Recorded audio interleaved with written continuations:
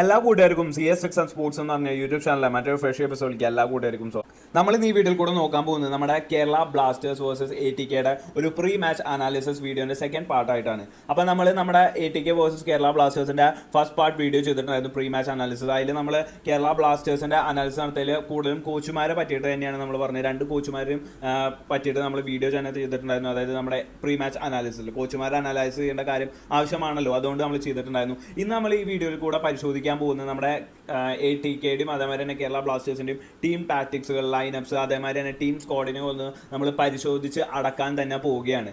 Okay, അപ്പോൾ ഞാൻ അധികം പറഞ്ഞ് വൈകിപ്പിക്കുന്നില്ല, നമുക്ക് എന്തായാലും വാർത്തയിലോട്ട് കിടക്കാം. ഓക്കെ, അല്ല അനാലിസിസിലോട്ട് കിടക്കാം. അപ്പോൾ നിങ്ങൾ ഇതുവരെയായിട്ടും ചാനൽ സബ്സ്ക്രൈബ് ചെയ്തില്ലെങ്കിൽ ചാനൽ സബ്സ്ക്രൈബ് ചെയ്യുക, വീഡിയോ ഇഷ്ടപ്പെട്ടാൽ ലൈക്ക് ചെയ്യാൻ ഷെയർ ചെയ്യാൻ മറക്കരുത്.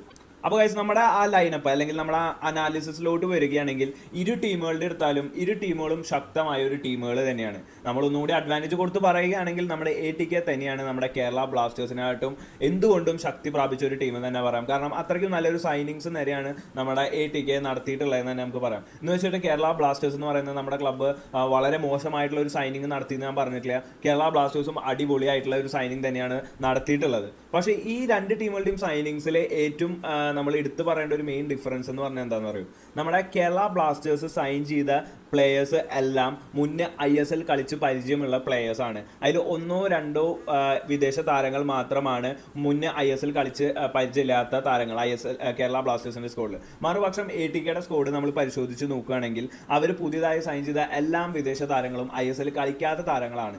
അവിടെയാണ് കേരള ബ്ലാസ്റ്റേഴ്സും ATKയുടെ സൈനിങ്സും തമ്മിൽ വലിയൊരു വ്യത്യാസം വരാൻ പോകുന്നത്. പിന്നൊരു വ്യത്യാസം വരാൻ പോകുന്നത് നമ്മുടെ ATKയുടെ പ്ലേയേഴ്സ് എല്ലാം ഇൻഡിവിജ്വൽ ക്വാളിറ്റി ഉള്ള പ്ലേയേഴ്സ് ആണ്. ശരിക്കും ഇൻഡിവിജ്വൽ ക്വാളിറ്റി ഉള്ള പ്ലേയേഴ്സ് ആണ്. നമ്മുടെ മെസ്സിമാരി, റൊണാൾഡോമാരി ഇൻഡിവിജ്വൽ ക്വാളിറ്റി വളരെയധികം കൂടുതലാണ്, നമ്മുടെ ഹ്യൂമനൊക്കെ മാറി. ഓക്കെ, അപ്പോൾ നേരെ പക്ഷേ നമ്മുടെ കേരള ബ്ലാസ്റ്റേഴ്സിലോട്ട് വരികയാണെങ്കിൽ ഇൻഡിവിജ്വൽ ക്വാളിറ്റി എന്ന് പറയുന്ന പ്ലേയേഴ്സ് വളരെയധികം കുറവാണ്. ഇൻഡിവിജ്വൽ ക്വാളിറ്റിയുള്ള പ്ലേയേഴ്സ്, ഫോർ എക്സാമ്പിൾ ഇൻഡിവിജ്വൽ ക്വാളിറ്റിയുള്ള പ്ലേയേഴ്സ് പൊതുവേ കുറവാണ് കേരള ബ്ലാസ്റ്റേഴ്സ് സ്ക്വാഡിൽ. ഇൻഡിവിജ്വൽ ക്വാളിറ്റിയുള്ള പ്ലേയേഴ്സ് നമ്മുടെ കേരള ബ്ലാസ്റ്റേഴ്സിന് ഇടയിലുള്ളത് നമ്മുടെ സഹൽ എന്ന് തന്നെ പറയാം. സഹലും മോഗ്ബച്ചയ്ക്കൊക്കെ ഇൻഡിവിജ്വൽ ക്വാളിറ്റി ഉണ്ടെന്ന് തന്നെ നമുക്ക് പറയാം. ബാക്കിയുള്ള പ്ലേയേഴ്സ് ഒക്കെ നമ്മുടെ കോച്ചുമാരുടെ രീതിക്ക് അനുസരിച്ച് പെർഫോം ചെയ്യുന്ന പ്ലേയേഴ്സ് ആണ് നമ്മുടെ ടീമിലുള്ളത്.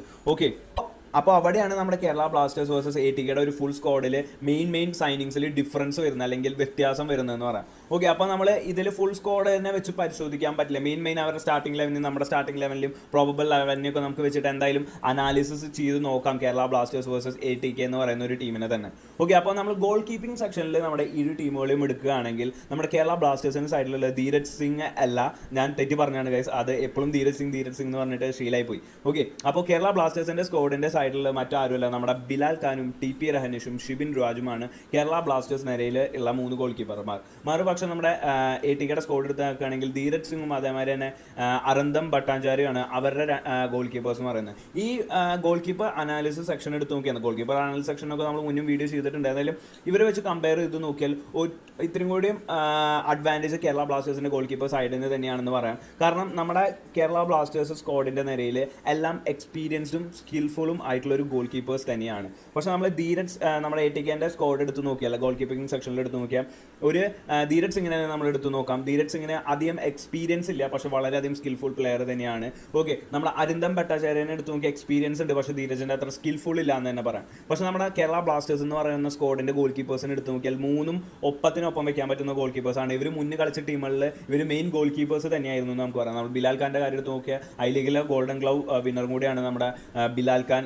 അതേമാതിരി തന്നെ വളരെ നല്ല പെർഫോം ചെയ്യുന്ന താരം തന്നെയാണ്. ഹൈറ്റിന് ഹൈറ്റ്, എക്സ്പീരിയൻസിന് അത്യാവശ്യം എക്സ്പീരിയൻസ്, ക്വാളിറ്റിക്ക് ക്വാളിറ്റി, സ്കിൽഫുൾ. അതേമാതിരി തന്നെയാണ് നമ്മുടെ TP രഹനേഷും. ഓക്കെ, അപ്പോൾ ഗോൾ കീപ്പിംഗ് സെക്ഷൻ നമ്മൾ ഗോൾ കീപ്പിംഗ് സെക്ഷൻ എടുത്ത് നോക്കുകയാണെങ്കിൽ കേരള ബ്ലാസ്റ്റേഴ്സിന് തന്നെയാണ് അവിടെ ശരിക്കും ഒരു അഡ്വാൻറ്റേജ് തന്നെ വരുന്നത്. അതിൽ നമ്മൾ പ്രത്യേകിച്ച് അനലൈസ് ചെയ്യേണ്ട ഒരു കാര്യം തന്നെ ഇല്ല എന്ന് നമുക്ക് പറയാം. ഇനി നമ്മൾ ഡിഫൻസീവ് കളിയിലോട്ട് വരികയാണെങ്കിൽ, അതായത് ഡിഫൻഡേഴ്സ് സെക്ഷനിലോട്ട് വരികയാണെങ്കിൽ നമ്മുടെ കേരള ബ്ലാസ്റ്റേഴ്സിന്റെ മെയിൻ 4 താരങ്ങൾ, കുറേ താരങ്ങളുണ്ട് കേരള ബ്ലാസ്റ്റേഴ്സ് ഡിഫൻസ് ലിസ്റ്റിൽ. ഏകദേശം 8 ഡിഫൻഡേഴ്സ് കേരള ബ്ലാസ്റ്റേഴ്സിനുണ്ട്. നമ്മുടെ ATKയ്ക്കും അത്ര തന്നെ ഡിഫൻഡേഴ്സ് ഉണ്ടെന്ന് നമുക്ക് പറയാം. ഓക്കെ, അപ്പോൾ കേരള ബ്ലാസ്റ്റേഴ്സിന് മിക്കവും ഏത് ഡിഫൻഡർ ലൈനപ്പ് കേരള ബ്ലാസ്റ്റേഴ്സിന് ഇപ്പോൾ 4 മെമ്പറിൽ ഇറങ്ങുന്നത് നമുക്ക് ഇപ്പോഴും സംശയമാണ്. കാരണം വേറെ ഒന്നല്ല, ജിങ്കൻ പോയതോടുകൂടി കേരള ബ്ലാസ്റ്റേഴ്സിന്റെ നട്ടൽ ഒടിഞ്ഞു എന്ന് തന്നെ പറയാം ബാക്കിലത്തെ. കാരണം ജിങ്കൻ ആയിരുന്നു കേരള ബ്ലാസ്റ്റേഴ്സിന്റെ ബാക്കിലത്തെ നട്ടല്. ആ നട്ടല് പോയി. അത് ATKനെ സംബന്ധിച്ചോളം വലിയൊരു അഡ്വാൻറ്റേജ് തന്നെയാണ് അവർക്ക്. സന്ദേശ് ജിങ്കൻ ഇല്ല എന്ന് പറഞ്ഞാൽ ഏതൊരു ടീമിന്റെയും പകുതി പീടി കുറയും തന്നെ പറയാം നമ്മുടെ എതിരുള്ളത്. കാരണം സന്ദേശ് ജിങ്കൻ പരിക്ക് പറ്റി പിൻവാങ്ങിയ ISLന്. ഓക്കെ, അപ്പോൾ നമ്മുടെ ടീമിൽ അദ്ദേഹം കളിക്കില്ല. അത് കേരള ബ്ലാസ്റ്റേഴ്സിന് വലിയ ഒരു അടി തന്നെ നേരിട്ടുണ്ട്. നമ്മുടെ ഷറ്റോറിക്ക് ഇപ്പോൾ അടുത്ത് വന്നതിൽ വെച്ച് ഏറ്റവും വലിയൊരു അടി തന്നെയാണ് സന്ദേശ് ജിങ്കന്റെ പരിക്ക്. പക്ഷേ കേരള ബ്ലാസ്റ്റേഴ്സിന് വേറെ ഡിഫൻഡേഴ്സ് വേറെ ഉണ്ട്. പക്ഷേ കേരള ബ്ലാസ്റ്റേഴ്സ് നേരിടാൻ പോകുന്നത് നമ്മുടെ സൈവർലോണും ജൈറോ റോഡ്രിഗസും ഒക്കെ ഉണ്ട് കേരള ബ്ലാസ്റ്റേഴ്സിന്. പക്ഷേ അവരൊന്നും ഫിറ്റ്നസ് ടെസ്റ്റ് പോലും പാസ്സാവാൻ എന്നില്ല എന്നാണ് നമുക്ക് പറയുന്നത്. ഫിറ്റ്നസ് അവർക്ക് മെയിൻറ്റെയിൻ ചെയ്യാൻ പറ്റുന്നില്ല. അതാണ് കേരള ബ്ലാസ്റ്റേഴ്സ് വിദേശ ഡിഫൻഡേഴ്സിൽ നേരിട്ടുകൊണ്ടിരിക്കുന്ന പ്രശ്നം. ഓക്കെ, അപ്പോൾ അവിടെ കേരള ബ്ലാസ്റ്റേഴ്സ് എന്ത് ലൈനപ്പ് ഇറക്കുന്നു മനസ്സിലാവില്ല, അല്ലെങ്കിൽ ഏതൊരു ഡിഫൻസ് ഫോർമേഷനാണ് എടുക്കാമെന്ന് മനസ്സിലാവില്ല. എന്തായാലും ഞാൻ പറയുകയാണെങ്കിൽ ഏകദേശം സൈവർലോൺ മിക്കതും കേരള ബ്ലാസ്റ്റേഴ്സിന്റെ ഒരു സെൻറ്റർ ബാക്ക് ആയിരിക്കും. ആൻഡ് മറ്റേ സെൻറ്റർ ബാക്ക് ഒന്നില്ലെങ്കിൽ രാജു ജയ്ക്വാദ് ആയിരിക്കും സന്ദേശ് ഇങ്ങനെ റിപ്ലേസ് ചെയ്തത്. പക്ഷേ രാജു ജയ്ക്വാദിനെ ഇറക്കണതിൽ എനിക്ക് വലിയ അഭിപ്രായമില്ലാത്ത സംഗതി. അദ്ദേഹം കുഴപ്പമില്ലാത്ത രീതിയിലൊക്കെ നിൽക്കും, പക്ഷേ ഇട്ട് ഫൗൾ ചെയ്യും ഗൈസ്. അത് നമുക്ക് വളരെയധികം ഒരു ഇത് തന്നെയായിരിക്കും. നമ്മുടെ ISLത്തെ റഫറിംഗ് ഒക്കെ നിങ്ങൾക്ക് അറിയുന്ന സ്ഥിതിക്ക്. ഓക്കെ, പിന്നെ അവിടെ രാജു ജയ്ക്വാദിന് പകരം അല്ലെങ്കിൽ ജസൽ കനേരിയോ അബ്ദുൽ ഹക്കുവിനെ നമുക്ക് ഉപയോഗിക്കാം. അബ്ദുൽ ഹക്കു ആയിരിക്കും ഒന്നുകൂടി സൂട്ടബിൾ ഓപ്ഷൻ തന്നെ പറയാം ഒരു സെൻറ്റർ ബാക്ക് പൊസിഷനിലായിട്ട്. അപ്പോൾ സൈവർലോണും അബ്ദുൽ ഹക്കും ഒരു സെൻറ്റർ ബാക്ക് എന്ന് തന്നെ പറയാം. ഇനി ലെഫ്റ്റ് ബാക്കിലോട്ട് വരികയാണെങ്കിൽ നമുക്ക് അവിടെ ജസൽ കനേരിയോന് ഇടാവുന്നതാണ്. അദ്ദേഹം തന്നെയാണ് ആ പൊസിഷൻ മെയിൻറ്റെയിൻ ചെയ്യുന്നതെന്ന് പറയും. ലെഫ്റ്റ് പൊസിഷൻ അദ്ദേഹം മെയിൻറ്റെയിൻ ചെയ്യുന്നതായിരിക്കും. അതേമാതിരി തന്നെ റൈറ്റ് ബാക്ക് പൊസിഷൻ എന്ന് പറയുന്നത് നമ്മുടെ മുഹമ്മദ് റക്കീപ്പ് മെയിൻറ്റെയിൻ ചെയ്യുന്നതായിരിക്കും നമ്മുടെ റൈറ്റ് ബാക്ക് പൊസിഷൻ. എനിക്ക് ചെറിയ സംശയമുണ്ട് ജസൽ കനേരിയോയുടെ ഭാഗത്ത് അദ്ദേഹം റൈറ്റ് ബാക്ക് ആണെന്ന്. ഞാൻ അതൊന്നും നോക്കിയില്ല. റൈറ്റ് ബാക്ക് ആണെങ്കിൽ ലെഫ്റ്റ് ബാക്കിലേക്ക് നമുക്ക് ലാലുവ താരനും കൺസിഡർ ചെയ്യാവുന്നതാണ്. പക്ഷേ നമ്മൾ ATKയുടെ ഡിഫൻസിലോട്ട് വരുമ്പോൾ അവരുടെ ഡിഫൻസ് വളരെയധികം ശക്തി പ്രാപിച്ചൊരു ഡിഫൻസ് തന്നെയാണ് കേരള ബ്ലാസ്റ്റേഴ്സിന്റെ സംബന്ധിച്ചുള്ളത്. എസ്പെഷ്യലി സന്ദേശ് ജിങ്കൻ കേരള ബ്ലാസ്റ്റേഴ്സിൽ നിന്ന് പോയോടുകൂടി നമ്മുടെ ATKയുടെ ഡിഫൻസ് വളരെയധികം ശക്തി പ്രാപിച്ചു എന്ന് തന്നെ പറയാം നമ്മുടെ ടീമിനെ വെച്ച് നോക്കുമ്പോൾ. കാരണം എന്താണെന്ന് വെച്ചാൽ സെൻറ്റർ ബാക്ക് ആയിട്ട് ജോൺ ജോൺസണും അനസ് എടത്തൊടിക്കും. കാര്യം അനസ് എടത്തൊടിക്ക് ഇപ്പം നിലവിൽ ആദ്യം വലിയ ഫോമിലൊന്നുമല്ല. നമ്മൾ ഇന്ത്യൻ ടീമിലത്തെ കളി തന്നെ എടുത്തു നോക്കിയാൽ അറിയാം. പക്ഷേ അവരുടെ ജോൺ ജോൺസൺ പേടിക്കണം, വളരെ അധികം നട്ടൽ തന്നെയാണ് ATKയുടെ ജോൺ ജോൺസൺ എന്ന് പറയുന്ന പ്ലെയർ. അപ്പോൾ ജോൺ ജോൺസൺ ആണ് അവരുടെ സെൻറ്റർ ബാക്ക് നട്ടൽ എന്ന് പറയാം. ചിലപ്പോൾ അനസിന് പകരം അവിടെ കാൽ മുഖ് വേണമെങ്കിലും വരാം. അദ്ദേഹം ഒരു ഡിഫൻസീവ് മിഡ്ഫീൽഡർ ആണ്, എന്നാൽ കൂടി സെൻറ്റർ ബാക്ക് ആയിട്ടും കളിക്കും. ഓക്കെ, പിന്നെ അവരുടെ റൈറ്റ് ബാക്ക് ആയിട്ട് പ്രീതം കോട്ടയിലും അതേമാതിരി തന്നെ ലെഫ്റ്റ് ബാക്ക് ആയിട്ട് റുക്യും ഉണ്ടാവുന്നതായിരിക്കും. ഓക്കെ, അപ്പോൾ അവരുടെ ഡിഫൻസ് നേരം വളരെയധികം സെറ്റ് തന്നെയാണെന്ന് പറയാം. ചിലപ്പോൾ അനസിന് പകരം അല്ലെങ്കിൽ കാൽമുഖിന് പകരം ഓഗസ്റ്റ് ഗ്രാസിയും അവരുടെ ഡിഫൻസ് പൊസിഷനിൽ ഉണ്ടാവാനാണ് സാധ്യത. അപ്പോൾ ശരിക്കും ശക്തി പ്രാപിച്ചൊരു ഡിഫൻസ് നേരാന്ന് പറഞ്ഞാൽ ശക്തി പ്രാപിച്ചൊരു ഡിഫൻസ് നേരെ തന്നെയാണ്. പിന്നെ നമ്മളിനി ഫോർവേഡിൻ്റെ കാര്യം എടുത്ത് നോക്കുകയാണെങ്കിൽ അതിലും നമ്മൾ പ്രത്യേകിച്ച് പറയേണ്ട കാര്യമൊന്നും തന്നെ ഇല്ല. ഓക്കെ, ഫോർവേഡ് നിരയിൽ നമ്മൾക്ക് ഒറ്റ നോട്ടത്തിൽ പറയുകയാണെങ്കിൽ എല്ലാം വെച്ച് നോക്കുകയാണെങ്കിൽ നമ്മുടെ ATKയുടെ ഫോർവേഡ് നിരയാണ് ഏറ്റവും ശക്തി പ്രാപിച്ച ഒരു ഫോർവേഡ് നിര എന്ന് തന്നെ നമുക്ക് പറയേണ്ടി വരും. ഓക്കെ, വളരെ ശക്തി പ്രാപിച്ച ഒരു ഫോർവേഡ് നിരയാണ്. ഇപ്പോൾ കുറേ പേര് പറയുന്നുണ്ടാവും എന്താ ബ്ലാസ്റ്റേഴ്സിനെ സപ്പോർട്ട് ചെയ്ത് പറയാത്ത, എന്താ നെഗറ്റീവ് അടിക്കണേന്നൊക്കെ. പക്ഷേ ഞാനുള്ള കാര്യമാണ് പറയുന്നത് ഗൈസ്. ഓക്കെ, ഫോർവേഡ് നിരയിൽ നോക്കിയാൽ കേരള ബ്ലാസ്റ്റേഴ്സിൻ്റെ ഉള്ളത് ആ കൂടി ഓഗ്ബച്ചെ, സാമുവൽ മെസ്സി, അതേമാതിരി തന്നെ നമ്മുടെ എന്താ പറയുക ഇന്ത്യൻ താരങ്ങൾ. ഓക്കെ, അതേമാതിരി തന്നെ നമ്മുടെ ഇന്ത്യൻ താരങ്ങൾ നമ്മുടെ കേരള ബ്ലാസ്റ്റേഴ്സിൽ അത്ര വലിയൊരു ഇന്ത്യൻ ഫോർവേഡ് നിരയില്ല എന്ന് നമുക്ക് പറയാം. ആ കൂടി മുഹമ്മദ് റാഫി, നമ്മുടെ രാഹുൽ KP, മൻവീർ സിംഗ്. അതേമാതിരി നമ്മൾ ATKയുടെ ഫോർവേഡ് നിര എടുത്ത് നോക്കുകയാണെങ്കിൽ ഗംഭീര ഫോർവേഡ് നിരയാണ്. ബൽവന്ത് സിംഗ്, ജോബി ജസ്റ്റിൻ, അതേമാതിരി തന്നെ നമ്മുടെ നമ്മുടെ റോയ് കൃഷ്ണ, ഡേവിഡ് വില്യംസ്. വളരെ ശക്തമായ ഒരു ഫോർവേഡ് നിരയാണ്. നമ്മുടെ ആ കൂടി ഫോർവേഡ് സെക്ഷനിൽ നന്നായി കളിക്കാൻ പോകുന്നത് നമ്മുടെ രാഹുൽ KPയും അതേമാതിരി തന്നെ ബർത്തലോമിയോ ഓഗ്ബച്ചെ തന്നെയായിരിക്കും കേരള ബ്ലാസ്റ്റേഴ്സിന് അവിടെ തുറുപ്പ് ചീട്ടുകൾ എന്ന് നമ്മൾ പറയേണ്ടത്. എസ്പെഷ്യലി നമ്മുടെ ബർത്തലോമിയോ ഓഗ്ബച്ചെ എന്ന് തന്നെ പറയാം. അദ്ദേഹത്തിൻ്റെ പെർഫോമൻസ് അനുസരിച്ചിരിക്കും നമ്മുടെ ഗോളിങ്ങിൻ്റെ സ്കോറിംഗ് വേഗത. ഓക്കെ, പക്ഷേ ATKനെ നമ്മൾ ശരിക്കും ഭയാനകം ചെയ്യണം തന്നെയാണ് ഞാൻ പറയുന്നത്. അതായത് ശരിക്കും പേടിക്കണം. കാരണം അവരുടെ ഫോർവേഡ് സ്ക്വാഡ് അത്രയ്ക്കും അതിശക്തി പ്രാപിച്ച ഒരു സ്ക്വാഡ് തന്നെയാണ്. അത് നമ്മൾ എടുത്ത് പറയേണ്ടതാണ്. റോയ് കൃഷ്ണ, ഡേവിഡ് വില്യംസ്, ഇവർ രണ്ടുപേരും മതി ഒരു ടീമിൻ്റെ ഡിഫൻസ് പൊളിക്കാൻ. ഓക്കെ, പക്ഷേ ഓഗ്ബച്ചെ എന്ന് പറയുന്ന പ്ലെയർ റോയ് കൃഷ്ണനെയും അതേമാതിരി തന്നെ ഇവരെയൊക്കെ വെച്ച് കമ്പയർ ചെയ്യുമ്പോൾ ഓവറോൾ ഓഗ്ബച്ചയ്ക്ക് തന്നെയാണ് സ്ട്രെങ്ത് കൂടുതൽ ഇവർ രണ്ടുപേരും വെച്ച് നോക്കുമ്പോൾ. പക്ഷേ അവർ രണ്ടുപേരുണ്ട്, ഓഗ്ബച്ചെ ഒരാളുള്ളൂ. അതാണ് കേരള ബ്ലാസ്റ്റേഴ്സ് നേരിടാൻ പോകുന്ന പ്രശ്നം. നമ്മുടെ സാമുവൽ മെസ്സി വലിയൊരു കളിക്കാരനല്ല, ഫോർവേഡ് നിരയിലത്തെ വലിയൊരു കളിക്കാരനല്ല.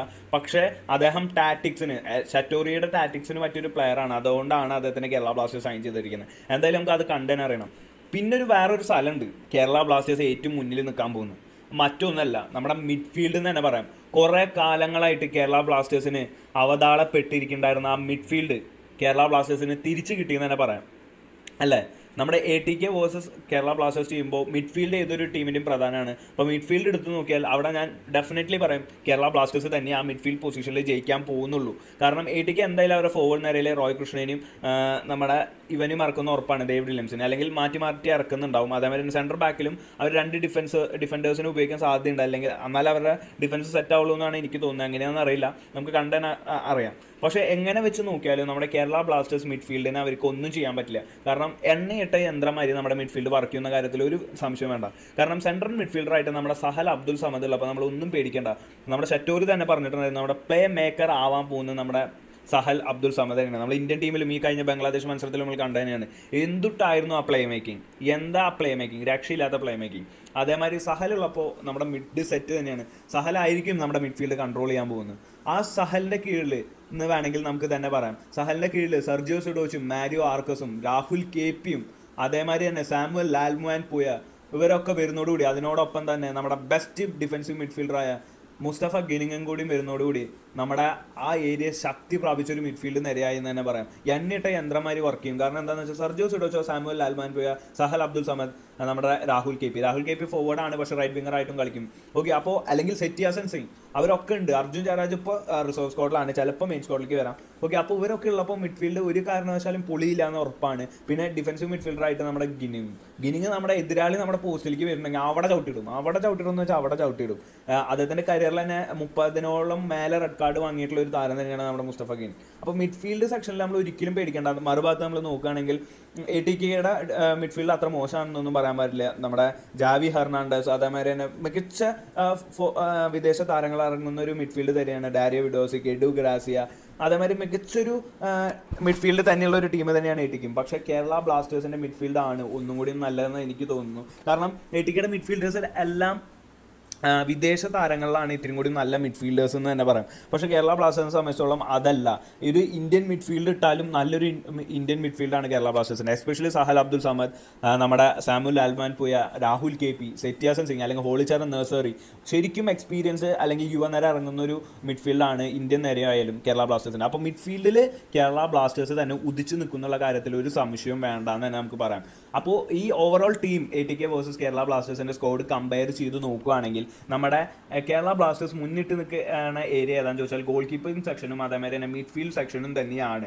അവർ മുന്നിട്ട് നിൽക്കാൻ പോകുന്നത് ഡിഫൻസ് സെക്ഷനിലും ഫോർവേഡ് സെക്ഷനിലും. അപ്പോൾ എനിക്ക് ഒറ്റ നോട്ടത്തിൽ പറയാനുള്ളത് ഏകദേശം വലിയൊരു ടീം നമ്മുടെ ATK തന്നെയാണ് കേരള ബ്ലാസ്റ്റേഴ്സിനും വലിയൊരു ടീം. സത്യത്തിൽ ഒരു സത്യാവസ്ഥ പറയുകയാണെങ്കിൽ ATK തന്നെയാണ് കേരള ബ്ലാസ്റ്റേഴ്സിനായിട്ടും വലിയൊരു ടീം. വേണമെങ്കിൽ ഞാൻ കേരള ബ്ലാസ്റ്റേഴ്സ് ഫാൻ ആയതുകൊണ്ട് നമ്മുടെ ടീം വലുതെന്ന് വേണമെങ്കിൽ പറയാം. പക്ഷേ ഞാൻ പറയുകയാണെങ്കിൽ ATK തന്നെയാണ് കേരള ബ്ലാസ്റ്റേഴ്സിനായിട്ടും വലിയൊരു ടീം. എന്തായാലും ഒക്ടോബർ 20 കളി നടക്കാൻ പോകുന്നത്. നമുക്ക് കണ്ട് തന്നെ അറിയണം. ഇവരൊരു ഹെഡ് ടു ഹെഡ് എടുത്ത് നോക്കുകയാണെങ്കിൽ 12 മത്സരങ്ങളാണ് ഇരു ടീമുകളും ഏറ്റുമുട്ടിയിരിക്കുന്നത്. അതിൽ വെറും 2 കളി മാത്രമാണ് കേരള ബ്ലാസ്റ്റേഴ്സിന് ജയിക്കാൻ പറ്റിയത്. 4 കളി ATK ജയിച്ചു, ബാക്കിയുള്ള മത്സരങ്ങൾ ഒക്കെ ഡ്രോയിലാണ് കലാശിച്ചത്. ഓക്കെ, അപ്പോൾ എന്തായാലും ATKനെ തോൽപ്പിച്ച് കേരള ബ്ലാസ്റ്റേഴ്സ് കളിപ്പടക്കട്ടെ എന്ന് തന്നെ പ്രാർത്ഥിക്കാം. അല്ലെങ്കിൽ എനിക്ക് ഫസ്റ്റത്തെ കളി ജയിക്കാനൊരു തോന്നുന്നില്ല കേരള ബ്ലാസ്റ്റേഴ്സ്. കാരണം എന്താണെന്ന് വെച്ചാൽ തോറ്റോട്ടെ എന്ന് തന്നെ എനിക്ക് തോന്നുകയാണ്. അത് ചിലപ്പോൾ എൻ്റെ ഒരു മനസ്സിൻ്റെ ഫാക്റ്റ് ആയിരിക്കാം. നിങ്ങളുടെ അഭിപ്രായം എന്താണെന്ന് വെച്ചാൽ ഒന്ന് കമൻറ്റ് ചെയ്യാൻ പറ്റിയിട്ട്. വേറെ ഒന്നുമില്ല ഗൈസ്, നമ്മൾ എന്നൊക്കെ കളി തോറ്റുകൊണ്ട് തുടങ്ങിയിട്ടുണ്ടോ, സീസൺ തോറ്റുകൊണ്ട് തുടങ്ങിയിട്ടുണ്ടോ ആദ്യത്തെ കളി, അന്നൊക്കെ നമ്മൾ കേരള ബ്ലാസ്റ്റേഴ്സ് കപ്പടിച്ചിട്ടുണ്ടെന്ന് പറയാം. ആദ്യത്തെ സീസൺ നമ്മൾ തോറ്റുകൊണ്ട് തുടങ്ങി കപ്പടിച്ചു. 2-3 സീസൺ ജയിച്ചിട്ടും ഡ്രോയിലും തുടങ്ങി കളി ആകെ പോയെന്ന് തന്നെ പറയാം. 2ാമത്തെ സീസൺ ജയിച്ചുകൊണ്ട് തുടങ്ങി സീസൺ മൊത്തം പോയി. 3ാമത്തെ സീസൺ നമ്മൾ തോറ്റുകൊണ്ട് തുടങ്ങി ഫൈനൽ വരെ എത്തി. 4ാമത്തെ സീസൺ ജയിച്ചുകൊണ്ടല്ല, ഡ്രോയിൽ തുടങ്ങി. ആ ഫുൾ സീസൺ ഫുൾ ഡ്രോ ആയിരുന്നു. 5ാമത്തെ സീസൺ ജയിച്ചുകൊണ്ട് തുടങ്ങി, ആ സീസൺ മൊത്തം പോയി. ഇനിയിപ്പോൾ 6ാം സീസൺ ഇത് തോറ്റുകൊണ്ട് തുടങ്ങി ഒരു ഫൈനലിൽ അടിക്കാനുള്ള സാധ്യത ഉണ്ടെന്ന് തോന്നുന്നു. എന്താണ് നിങ്ങളുടെ അഭിപ്രായം എന്ന് വെച്ചാൽ അതിൽ കമൻറ്റായി രേഖപ്പെടുത്തുക. കൂടുതൽ ഐസൊലേഷനുകൾക്കും കേരള ബ്ലാസ്റ്റേഴ്സ് വിശേഷങ്ങൾക്കായി ചാനൽ സബ്സ്ക്രൈബ് ചെയ്യുക, വീഡിയോ ഇഷ്ടപ്പെട്ടാൽ ലൈക്ക് ചെയ്യാൻ ഷെയർ ചെയ്യാൻ മറക്കരുത്.